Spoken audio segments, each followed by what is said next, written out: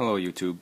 Just wanted to put up a quick video on creating your own ESXi whitebox.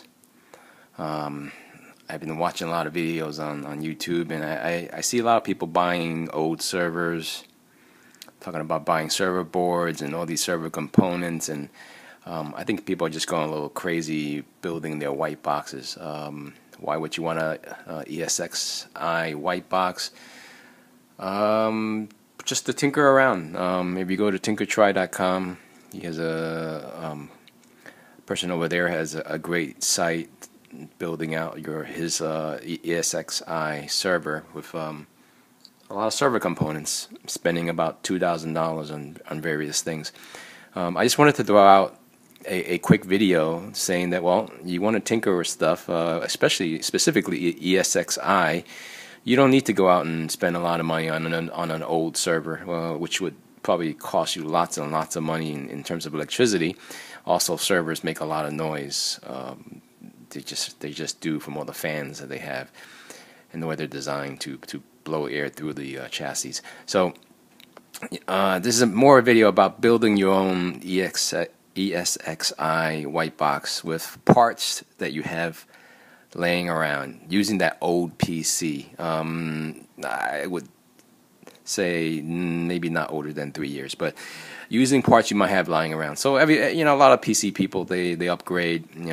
Every time there's a new CPU out, or maybe there's a new architecture or something, and you tend to upgrade, and then you discard these boards, and they may be sitting around doing nothing, or they might be serving other purposes. But if you think about it, ESXi can run multiple virtual machines, and if your parts can handle it, you probably can kill several birds with one stone. What do I mean by that? You can probably run several of your machines at home in the virtual world, as opposed to having a physical box.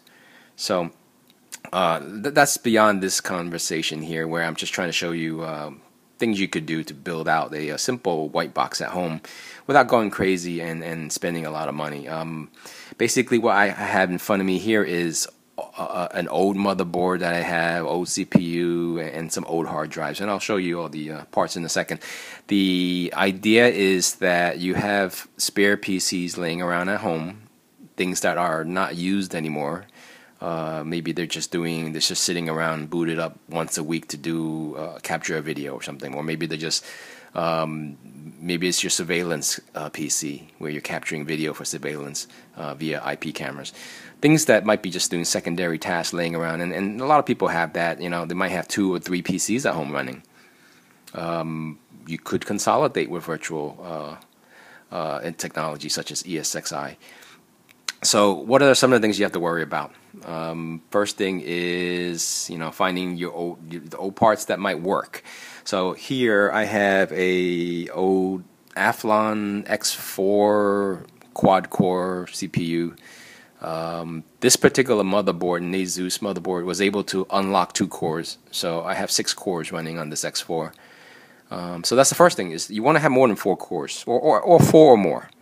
When you're running multiple virtual machines, you don't want it'll slow down if it has to schedule, if the ESXi scheduler has to start thinking about who should get time to the CPU at any particular point in time. So you want to have as many cores as possible, and your virtual machines need to run as little cores as possible. So for instance, it would be great if you're still running Windows XP, single core, or even dual core, but you don't want to run multiple quad core virtual machines on a quad core processor, because they're all going to be waiting on CPU time.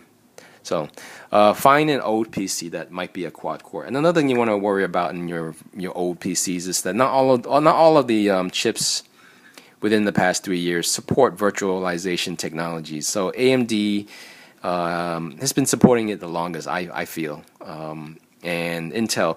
So you have to look at what CPU you're going to reuse and make sure that it has virtualization technology, and it's different for each vendor. So Intel calls it one thing, and then AMD calls it another. So you want to make sure that it supports virtualization technology, and also you want to make sure it's 64-bit capable. So that's the first thing. So this particular chip is only two years old, and it was sitting around for a past year doing nothing, because I now have a an Ivy Bridge as my primary PC. So this was just discarded. It was serving as a home theater PC for a little while, but I mean that's overkill. So I repurposed it now as my ESXi whitebox. The second thing you want to worry about is whether or not you have enough RAM. This motherboard chipset only supports 16 gig. So I have 16 gig here. If it could support more, you want to buy some RAM. If you're looking at the market right now, it's September, October. RAM is very expensive, so you need to maximize it where you can.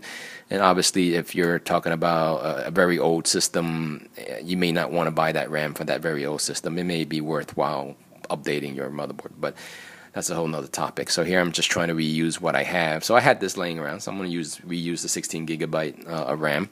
I have a Intel NIC over here, Intel Pro 1000 desktop NIC on the PCI Express slot.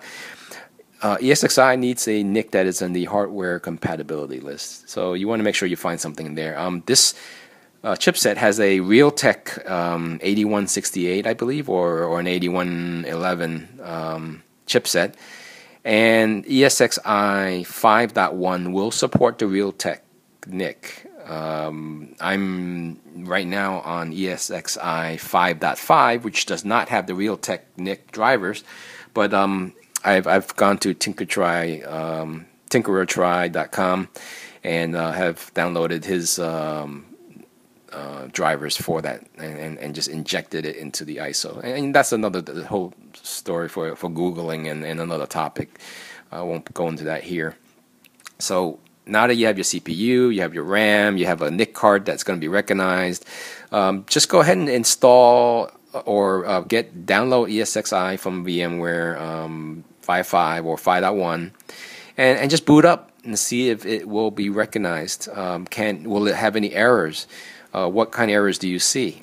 Just try it. I tried it on 3 of my spare boxes, and 2 out of 3 worked fine. So you could use old PCs. You don't necessarily need to go out and buy the best components. I have no RAID in this thing, and we'll talk about that in a second. Another thing you want to make sure you have is as many ports as possible, SATA ports, because depending on how many virtual machines you want to run, you want to have as many drives per virtual machine if you can. Another more expensive route is to buy a RAID card and RAID drives, and that could wind up adding another 1,000 or more to your costs. And this is about the video about using what you got at home, right, and just using spare parts. So I'm just showing you that you can use some old parts if you have them lying around. Another thing I can show you here is that I'm using a USB header to a port that you can put on your USB flash card, and this is where I installed ESXi. So that way, I don't have to waste the hard drive. You can install it onto a USB drive, and the USB drive can be in the back of the chassis, but I feel that that's a little dangerous. It could be knocked off, bend the motherboard ports or whatever. So I decided to put it on the header inside the chassis. The only problem is that a lot of motherboards do not boot from a header. They only boot from the back ports. So for instance, if this USB drive was in the back of the PC, it would reboot without a problem.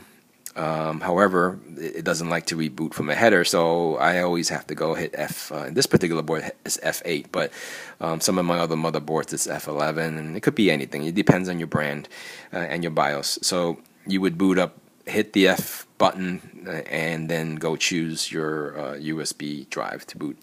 Now, ESXi can fit into a 4 gig stick. Now, this particular stick is a 1 gig stick, and ESXi just barely fits in there. So I would use a 4 gig stick. I'm using what I have laying around, so no big deal. Now, the only thing new here about this particular build is the chassis, and now I'll talk about why I had to go and buy a new chassis. Again, hard drives. You want as many slots as possible. Now, I'm using an Arctic. What the hell is this thing? An Arctic's. I forget the exact name brand of it, but it's. I'm sorry. It's Fractal Design. Fractal Design, whatever, it doesn't matter. It has 8 drive slots, and I'm using 1, 2, 3, 4, 5, 6 slots for now. This motherboard only has 6 SATA ports. I have no CD-ROM drive. You do not need a CD-ROM drive. So what you would do is you would use like a laptop portable USB CD-ROM drive and boot ESXi off of that, and then from that install it off the USB CD into the USB stick, and then you wouldn't need that USB CD anymore. So I use the portable one. I have one for my laptop, so I just plugged it into the USB, booted off of that. So that's another requirement, is that you can boot off USB. Makes life much more easier instead of wasting a hard drive just for ESX, which I don't recommend. You want every drive to be a data store drive, not a boot drive. So with this 6 drives, what I do is one drive holds ISOs. There's a data store that just holds ISOs. And then these 4 drives, which are small leftover drives I had laying around, are just running virtual machines. 1 virtual machine per drive, so that they have dedicated I/O. That's going to be your bottleneck. So right now I can run up to 4 virtual machines, and the 5th, I use this particular drive. It's a green drive. You can see the green poking out from there. The green drive is more or less just for quick testing. I don't really want to run anything day to day on a green drive if I can help it. If I find that I'm running more than 4 or 5 virtual machines, then I'll just go back to the first one and run the second one. So I wouldn't want to run more than maybe 2 virtual machines per physical drive. Again, you'll find out by experimentation where your bottlenecks are, but disk drive I/O is going to be one of them. So hence the large amount of drives. You want 8. I wanted 8, and I'm out of ports, but I can certainly experiment with adding a PCI Express or PCI expansion card for SATA. But then again, then you have to worry about whether or not ESXi will recognize it, right? So hence, you want to go with a board with as many ports as possible. In this particular case, I have 6 ports, so I have 6 drives. Of course, you can go with SSDs, and I don't know about ESXi 5.1 support of trim, but I think 5.5 supports trim now, or you can go with a more modern SSD, and of course that means spending money, that might do its own garbage collection and not worry too much about trim. And of course, with them dropping in price, maybe you buy one every 2 months or whatever your budget allows, and you can swap. I can swap these out with SSDs, and maybe get 4 different SSDs, and then it'll be a much more quicker machine. I can run more virtual machines, but then again, depending on what you're doing, you may need more raw space. So these green drives are 1 terabyte. These 4 old drives here are really, really old, but they're still working. Max store 250 gig drives, 250 gig each. So you gotta think about your use case scenario. You're not creating a home server, media server. You could, obviously, these could be 2 terabyte drives. And if they were, you could create a virtual home server with media storage using virtual data stores, virtual drives, and that could be how you would do it inside a virtual machine. Certainly, that's doable. But then again, if I use double my drive space, then I can't run any more virtual machines. That defeats the purpose of having a all-purpose whitebox that you can play with, that you can put on multiple operating systems. Okay, I think I've gone long enough here. So again, this is just my ESXi white box on a budget using old PC parts. You've taken away something from this video, and that you'll start looking around and seeing, well, what can I use to build an ESXi white box? No need for expensive RAID cards or RAID hard drives or SSDs. I can build probably a good 8 virtual machines off my 16 gig if I'm using small virtual machines and with specific tasks. Again,